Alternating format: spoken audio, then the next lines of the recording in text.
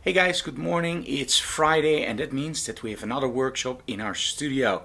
Today the workshop is small spaces. And by the way, do you see that behind me?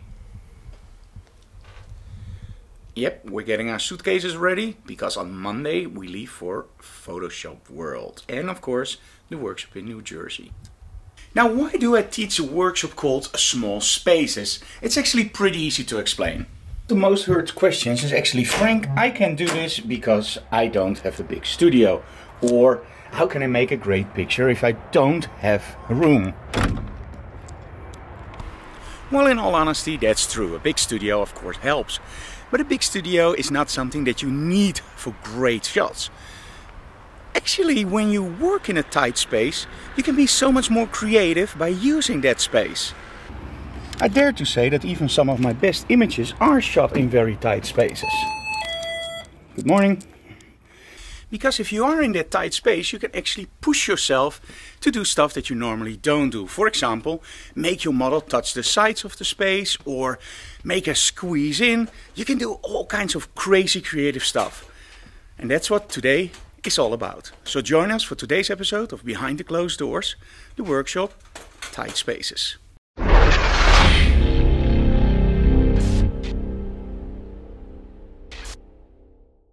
Okay, but first, before we start the workshop, there's a package in from our friends from Elinchrom.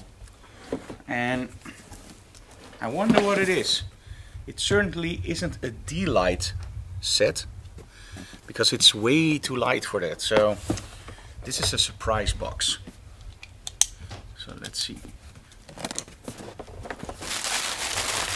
You know I love this stuff, right? Okay, that's one. All the way in the back. That's 2 and 3. Okay, here we have some flyers from Elinchrom. And a diffuser for the deep translucent 105 centimeters, I think. And yes, it is. This is the new Deep Umbrella from Elinchrom. Now, I was looking forward to this one because on location you always want to travel light, but you also sometimes want to bring something big. And these are the new umbrellas, and they're actually the deep kind. So that means that you can still steer the light, because that's one of the things I don't like about umbrellas. When you look at the conventional umbrella, it just spreads the light everywhere. And this thing should actually solve that, but it should, because it's a deeper size, it can actually steer the light just a little bit better. I wonder if there's also a grid for this, but let's find that out later. And of course you have the diffusion sock. So you mount your strobe like this, like with a normal umbrella. It just aims the light towards the back and then it steers the light out again. And because it's deep, you will actually get a really nice beam of light. Really looking forward to trying this one out. Maybe I'll even squeeze it in today's workshop. I think we can. Okay, so it comes in this really nice carrying bag. And let me see. Still see me? There we go. And now you don't. Really great for the Dutch weather.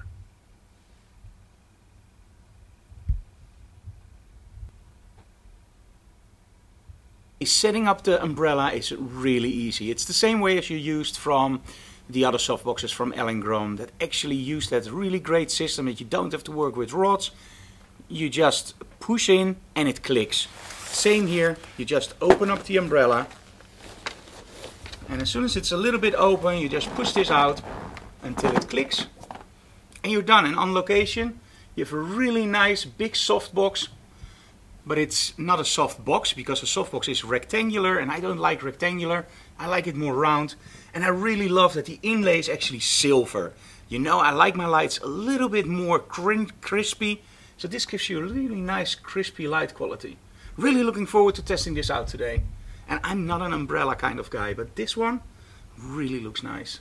Hey, yesterday on the Wacom Mobile Studio Pro I already updated my Windows to the brand new Windows 10 Creators Edition.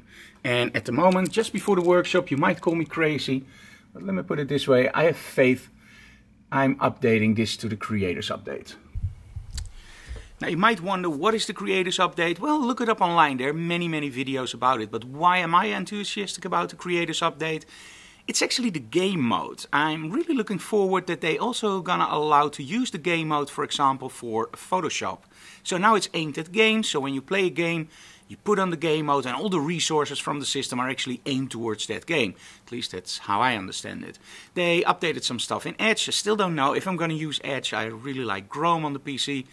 And another thing, and that's something that really got me a little bit more excited about this update, is they actually have a way of scaling your apps.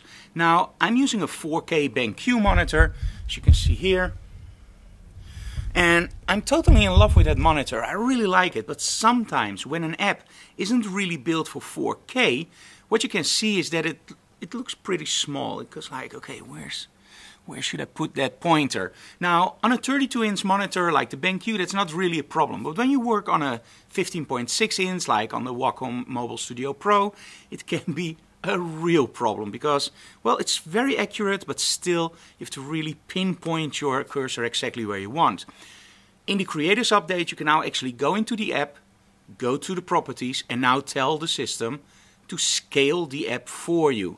So now Windows can actually scale it if your manufacturer, dare I say it, is too lazy to do the scaling for ultra high definition screens like the 4K screens. So that's something that really got me excited. There's a lot of other stuff like 3D Paint, which I'm probably not going to use. But I'm really looking forward to testing out this new system and see if it makes it a little bit more smoother. Although I have to be honest, a lot of people have asked me this. How do you like your transition to the PC? At the moment, I'm totally satisfied with it. I'm running this PC since December. And a long time I had it overclocked on 43%, which is insane in my opinion. And it didn't have a hiccup yet. So no blue screens, no screens whatsoever, no black screens, or I don't know. I don't even know what color the blue screen of that is anymore because I never saw one. So I'm totally happy with it. And cost, price, and performance, oh my, it's a huge difference between a Mac. And well, with this little Nexus dock on the bottom, it actually doesn't feel that much different from a Mac. It's just my wallet really loves me now. Hey, the students have arrived, so let's start the workshop. Small spaces, and our model today is Claudia.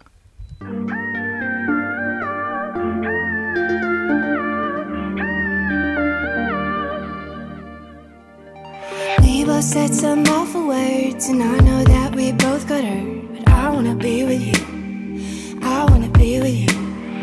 We can't let this slip away, you know that I want you to stay. Cause I wanna be with you, I wanna be with you. Don't run away, we can't let this go to waste. I don't want nobody else. Don't let this go to waste.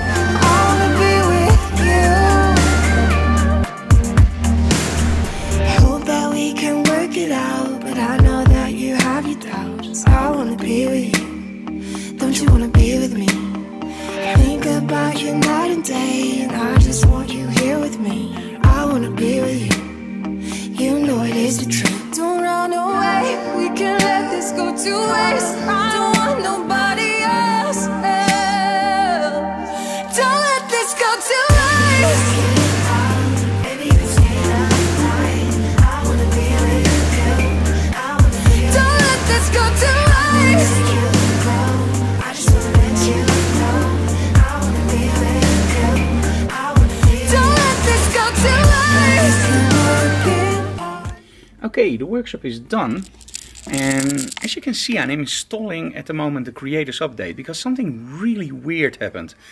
This morning I installed the Creative Update, it's the Creators Update. It started up and it seems to be working fine, and then I just went like, where are all the extra menus? They weren't there. So it's just running my old Windows. So during the Q&A I thought, you know what, maybe I did something wrong, let's update it again. And again, it just started up with my old Windows, so Windows 10 before Creators Update. And I'm now trying it for the final time. I did change some stuff in the BIOS with the secure boot, so let's hope that works, because it always started up with a blue screen that it couldn't read my EFI. So in the BIOS we now changed everything to secure boot. So let's hope that after this I'm actually able to run the Creators Update. On the Wacom Mobile Studio Pro it worked flawlessly. So let's see. Okay, this installation went great. The only thing I changed was actually the fast boot and the secure boot.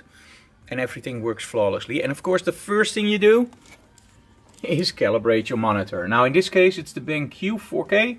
So we're using Palette Master from BenQ. And of course the X-Rite color analyzer. And when this is done, I can start retouching. Then I have to edit the vlog for you guys. And then dinner and I hope a relaxing evening. Very, very important. When you update to the Creators Update and you do actually own a monitor that supports HDR, this is something you have to be very, very careful for, because it freaked me out a little bit until I started to realize what was going on. If you look at this, this is the BenQ and it supports HDR, and it looked really washed out compared to the other displays. And normally the BenQ has great color and great blacks. Now in the new Creators Update there's actually an option here in your display settings, and it's called HDR and Advanced Color. Turn that off. And now I have my deep black colors back. So if you update, make sure you check that setting. Okay, let's quickly take a look at the pictures. This is with the new Elinchrom Umbrella. Really love the contrast here. It's a great modifier and it's relatively very cheap. This was done in between two walls. And this was shot with just a very simple 70 centimeter deep octa with a grid. So I really like the light quality here. And this is with a really low angle. And now actually on top you can see the light source. And finally, not finally by the way, we have more. This is done with a strip light from this side as you saw in the video, and a blue gel from the other side. Now these still have to be retouched because I don't have time to retouch now. So I'm gonna do that tomorrow morning. And the last set was actually a set we shot with a ring light from Let Go. And I really like the quality of that light. It's a LED light, so you don't use strobes, of course, it's continuous lighting. And I still have to select the shot I'm gonna retouch from these. I really love the sunglasses. It's the first time we ever used those. I think I'm gonna do this one. I really love this way that she looks. Hey guys, if you like what we do, please subscribe to our channel, let other people know about it, and of course leave comments below. If you want something else in the vlog, or if you have any questions, just leave them below. And who knows, maybe your question will be answered in the next episode. See you guys. Bye bye.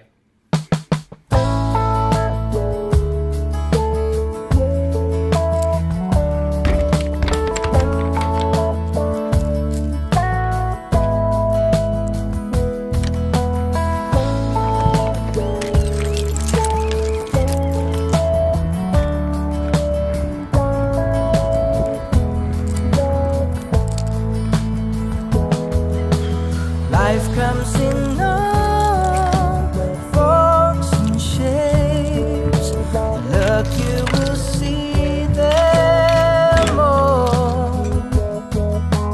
Taste both